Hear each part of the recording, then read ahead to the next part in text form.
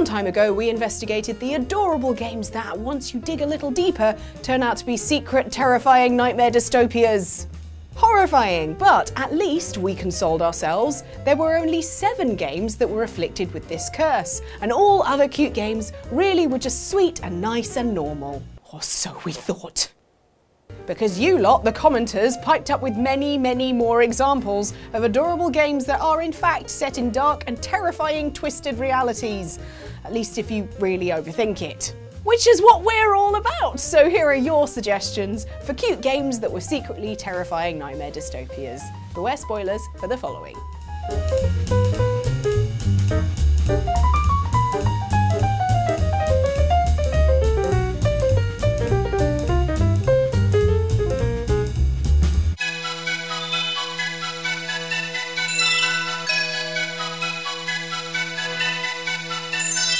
It's hard to think of anything cuter than Kirby, and if that thing did exist, Kirby could simply eat it and become as cute as it, just like Timothée Chalamet did to Tom Holland.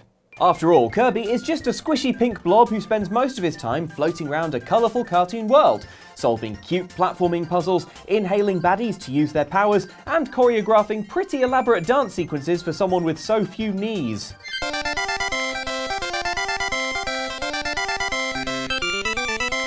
So the idea that the Kirby universe is secretly terrifying is frankly laughable, and it's with that attitude that I'm going to read this comment from the Comment Alien, who writes, "Kirby, in that universe the entirety of Earth is frozen over from some sort of nuclear winter."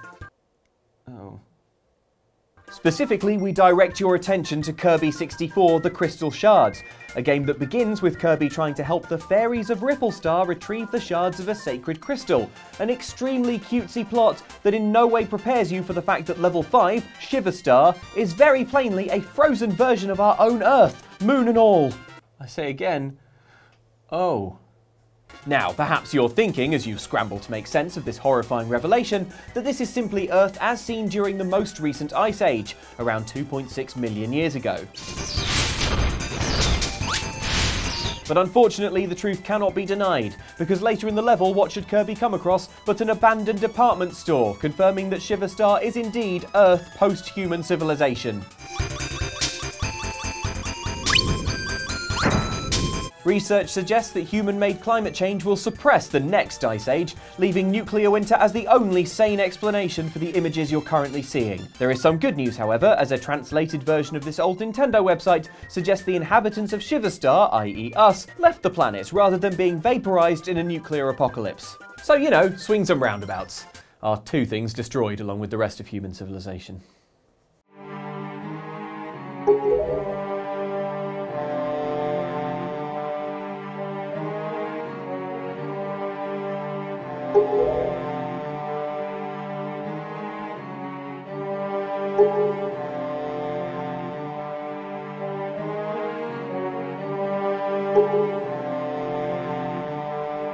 The Legend of Zelda Wind Waker is easily the most adorable Zelda game, as cute and hilarious as a farting piglet, which is also in the game. In this cel-shaded adventure, which at the time was a huge artistic departure from previous Zelda games, you control a massive-eyed Link in a quirky quest across the ocean, full of whimsical pirates and grumpy dragons. Just how cute is the Wind Waker, you ask? In this game, even Tingle is reasonably unthreatening. And that is really saying something, you guys. In fact, though, Wind Waker is so cute, you could easily miss that it's set in a world ravaged by disaster, as commenter James Chambly capably points out. Legend of Zelda Wind Waker. Its cutesy art style makes you forget that the opening cinematic says that the Hero of Time never returned to Hyrule to save it from Ganon, so the gods just flooded everything. James Chambly is right. The very beginning of the game recalls a legend about a time that Ganon, the recurring evil force that periodically shows up to wreck up Hyrule, well, showed up to wreck up Hyrule.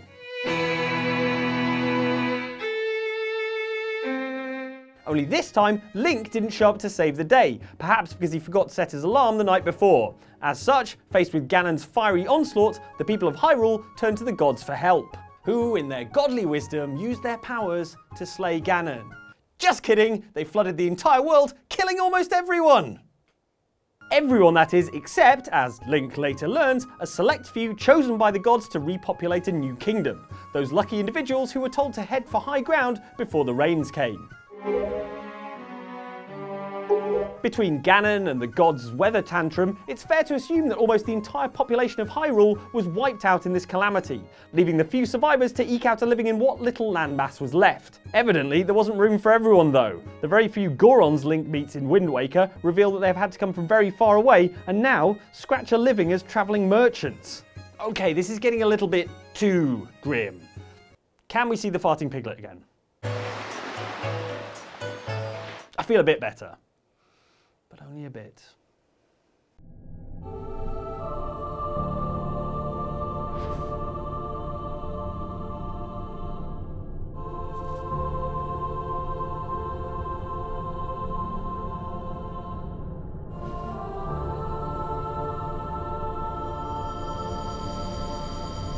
Disney isn't afraid of getting dark, whether it's wicked stepmothers, haunted mansions, or slowly monopolising the entire entertainment industry.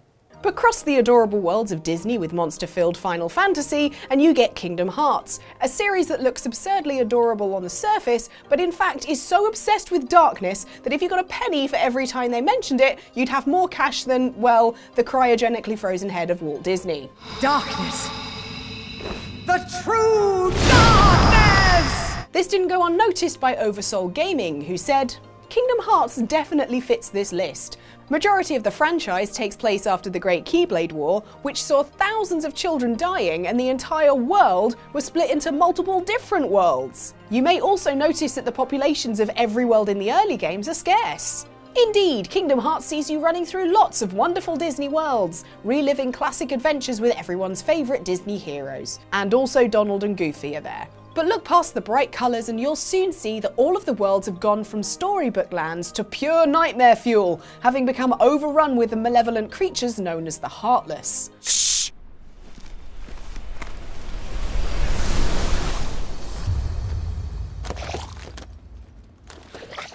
And the worlds in the older games are indeed scarcely populated, to which you might say, well, consoles at the time couldn't handle many characters on screen at once, I'm sure it doesn't mean anything more. But we say, yeah, you keep telling yourself that.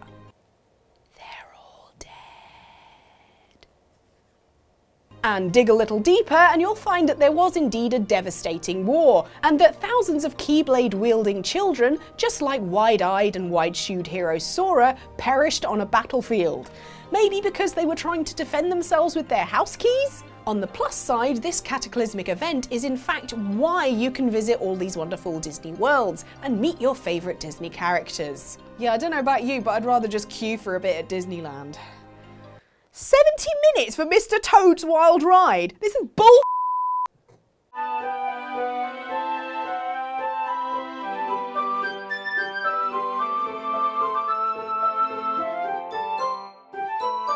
Poetry gets a bad rap, perhaps because it so often sounds like bad rap. But the pursuit of written verse has its charms, not least for you, the protagonist of the sugary sweet Doki Doki Literature Club. At the start of the game, you find yourself signed up for a school writing society at the behest of your neighbour Sayori, who doesn't want you wasting your life on games and anime. Turns out the literature club is full of, in the protagonist's words, cute girls. But perhaps that's not altogether surprising, seeing as you're playing what is clearly a dating simulator, right? Wrong! As many of you pointed out, Doki Doki Literature Club is a perfect example of a cute game that's secretly a nightmare. Eefy Dreamer knows the score. Isn't it obvious? Doki Doki Literature Club! Oh, come on now, Eefy. Doki Doki isn't so bad, unless of course you count the game unravelling before your eyes into a deeply disturbing, jump-scare-fueled glitch fest.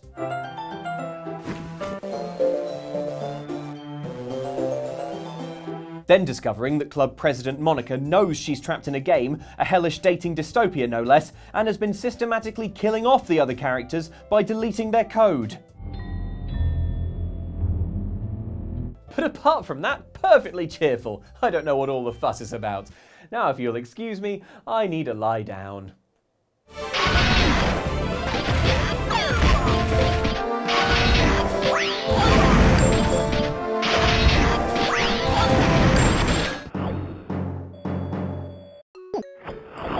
Sapristi.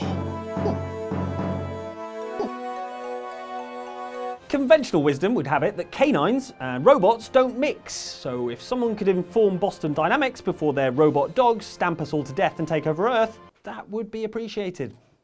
One place they very much do mix, however, is in Nintendo DS game Solata Robo, which tells the story of an anthropomorphic dog mercenary called Red, who pilots a mech and goes on cool treasure hunting adventures in a world of floating islands inhabited by the Keininu and Filiniko.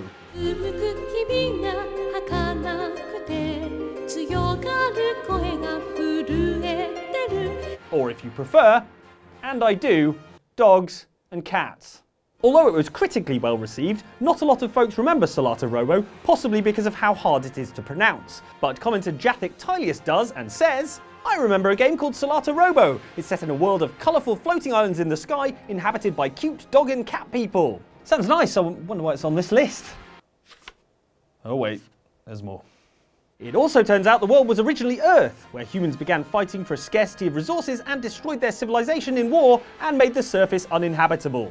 Yes, because nothing can just be nice, Red and friends later discover that the world inhabited by these anime dogs and cats was Earth all along, but that Earth got destroyed in a scramble for powerful new resources that plunged humanity into a horrifying war. Here's what's nuts though. In this dystopia, it's not even the war that wipes us out. No, that would be the decision made in the midst of this terrible war to hit the reset button on humanity, wiping out all life and lifting some land masses into the sky upon which new forms of life could thrive. New forms of life like, you know, anime dogs. Boston Dynamics, can I assume you're writing all this down?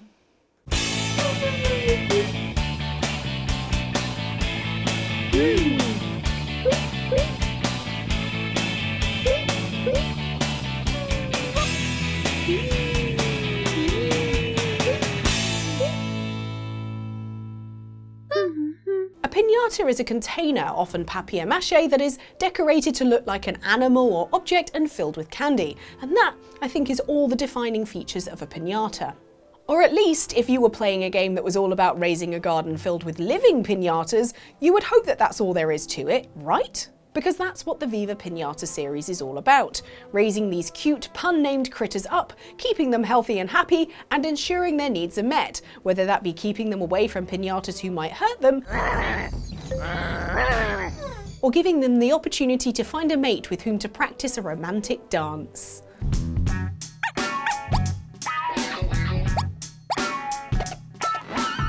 Oh, those two finally got together! But as you might have guessed, Viva Piñata does have a dark side, as Vanity Volpix recalls. Viva Piñata! I loved that game as a child. You can create a beautiful garden for colourful, papery piñata critters. You are given tasks to make them super happy and fill them to their maximum candiosity, or in other words, make them love you and life. Then you send them to a kids' party where they are then smashed open.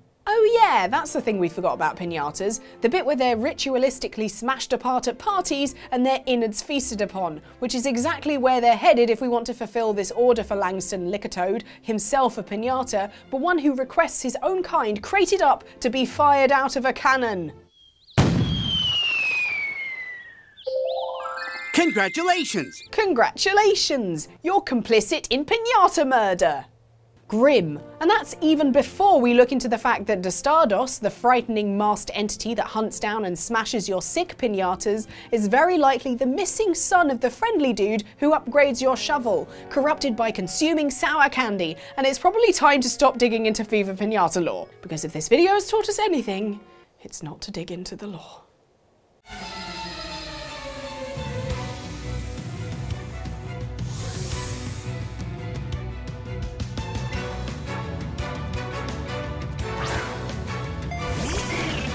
Few things in games, nay in life, produce as much joy as Pokemon. In fact, the joy that this picture of a Charmander is generating is what's currently powering the studio.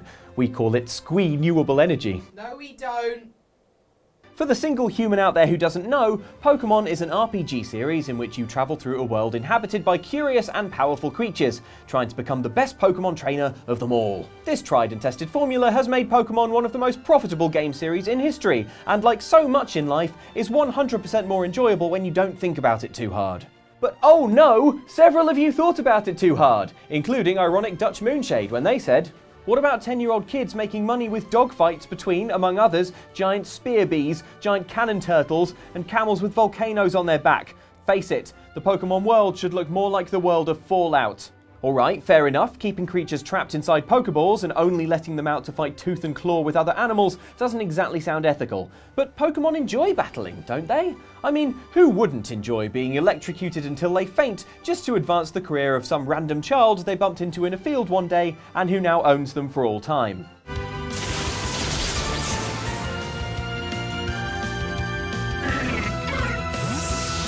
It's not our fault. If Pokemon don't like being caught, then the game should give you some kind of clue, like making it so that they resist capture, and you can only get them after first beating them nearly unconscious. Oh. Okay, the world of Pokemon is clearly a dystopia for the creatures who inhabit it, but there's some weird stuff going on with the humans too. Most regions appear to be run by megacorporations, who often are involved in sinister experiments to do with energy and Pokemon.